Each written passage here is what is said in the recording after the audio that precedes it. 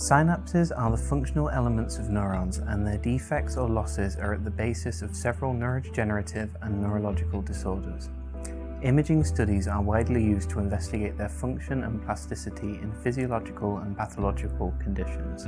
Because of their size and structure, localization studies of proteins require high-resolution imaging techniques. In this protocol, we describe a procedure to study in primary neurons the co-localization of target proteins with synaptic markers at a super-resolution level using structure illumination microscopy.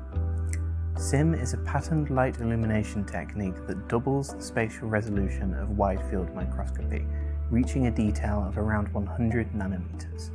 The protocol indicates the required controls and settings for robust co-localization studies and an overview of the statistical methods to analyze the imaging data properly.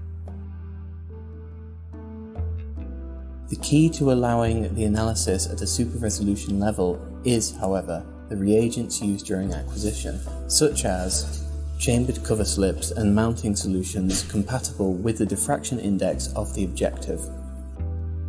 To obtain mouse hippocampal primary neurons, isolate hippocampi from P1 to P4 pups.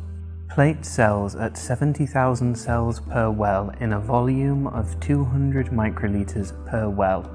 Wait until hippocampal primary neurons are fully matured, 12 to 14 days after plating, to perform co-localization studies.